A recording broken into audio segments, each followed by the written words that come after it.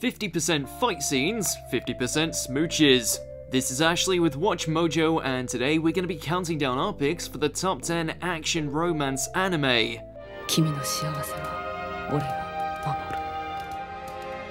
For this list, we'll be looking at the series that offer a healthy dose of kick-ass battles, along with a prominent romantic element that continues all throughout.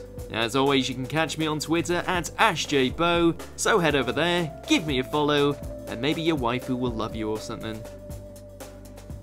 Number 10, Guilty Crown. Taking on an international corporation in the name of Japanese independence is a rather tall order, so it makes sense that Shirou would need something else to keep him going. You know, you have to at least try. You'll never be able to do anything if you're too afraid. The power of the king may be taxing, the horrors of the conflict may riddle his mind with doubt, but when all else fell apart, there was always the likes of Inori to keep him on his feet. The crystalline fight scenes are all well and good, but let's be honest, it's the doomed relationship between these two that kept us coming back for more. Number 9, Yona of the Dawn. She's a princess determined to save her citizens. It's not her fault her bravery inspires so many handsome warriors to fall head over heels for her.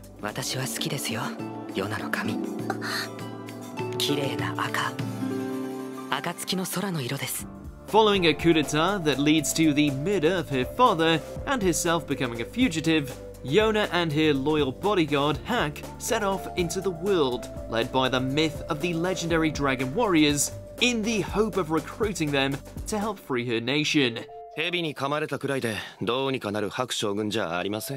plenty of romanticized fights interwoven throughout, there's a whole lot to enjoy here, even as Yona keeps on making those hearts flutter thanks to her unyielding determination.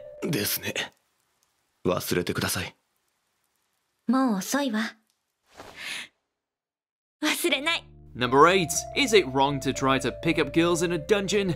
The only thing that makes crawling through dungeons and slaying monsters bearable is the knowledge that at the end of the hard day of adventuring, you've got a short, voluptuous goddess waiting for you back home.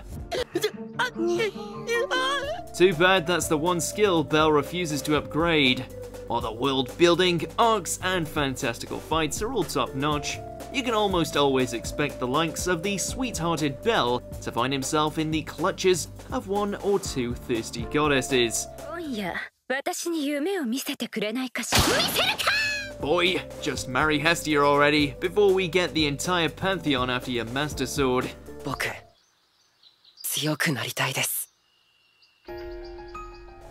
Number 7, Katanagatari.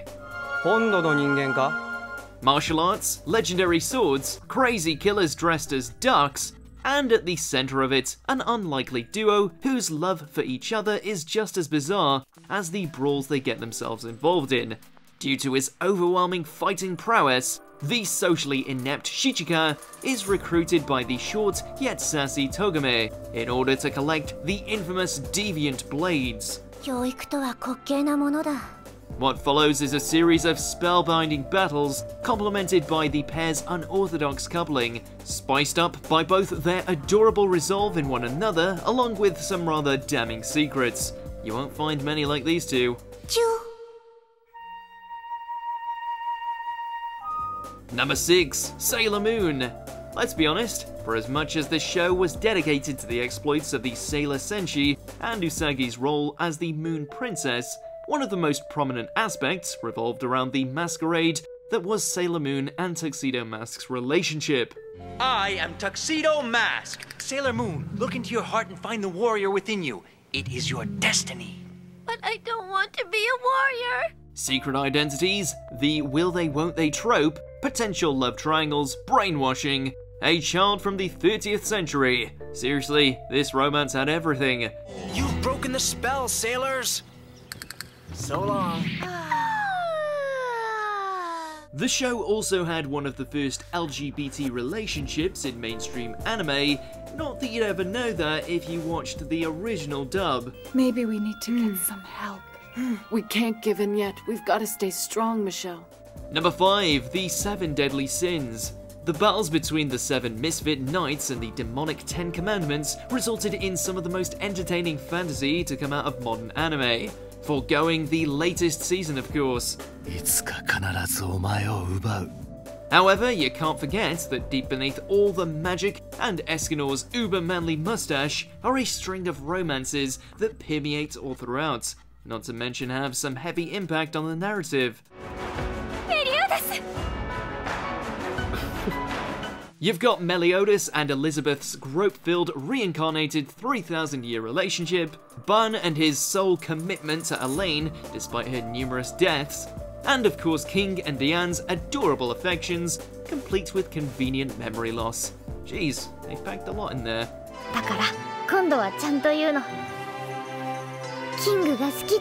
Number 4, Sword Art Online. Ah, what relationship, you might ask? Because when it comes to Kirito, none are better in the business of arousing the desires of fellow players and NPCs without slipping into harem territory. Somehow. In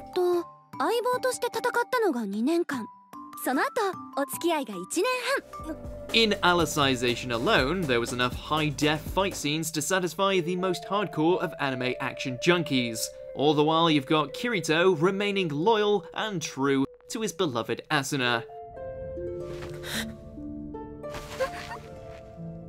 Even though he left a slew of honeys in Alfheim thirsty for him, while also earning the affections of arguably new best girl on the block, Alice, in just one season.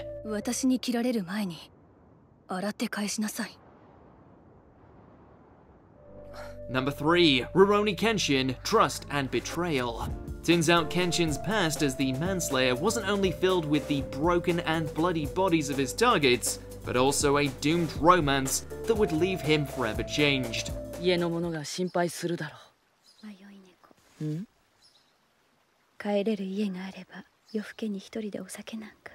As his reputation as an unparalleled assassin continues to grow, the once remorseless killer soon finds himself falling for the gentle Tomoe. And while their affection for one another may be earnest, if misshapen, it doesn't take long for the weight of Kenshin's past sins to corrupt their happy ending.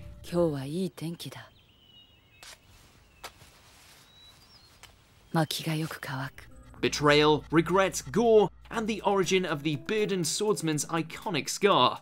What more could you ask for?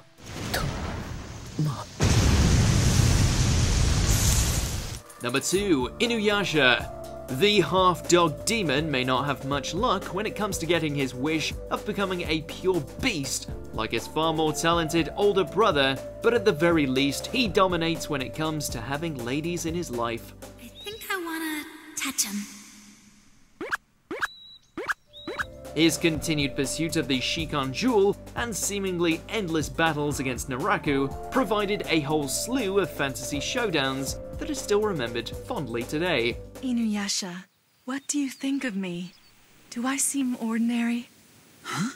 Where are you going with this? Of course, in between all those wind scars, Inuyasha had plenty of time to try and cope with the love triangle between himself, his former lover, now kinda zombie Kikyo, as well as the high school girl of his dreams, Kagome. She's kissing him!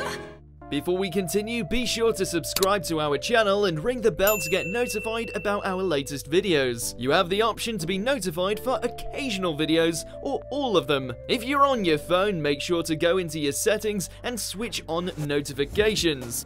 Number 1, Fate Stay Night Unlimited Blade Works.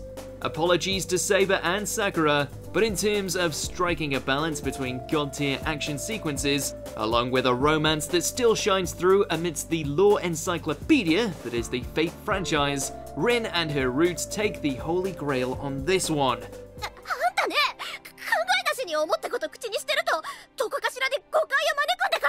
You've got servants and masters hacking each other to pieces via utterly gorgeous animation thanks to Ufotable and their unlimited budget works, while Rin and Shirou's romance is dripping in so much tsundere goodness that you can't help but get invested. Bone of my sword, right? そんな分かりきったこと聞くな。じゃあこれからもよろしくね、エミヤくん。Do you agree with our picks? Check out this other recent clip from WatchMojo, and be sure to subscribe and ring the bell to be notified about our latest videos.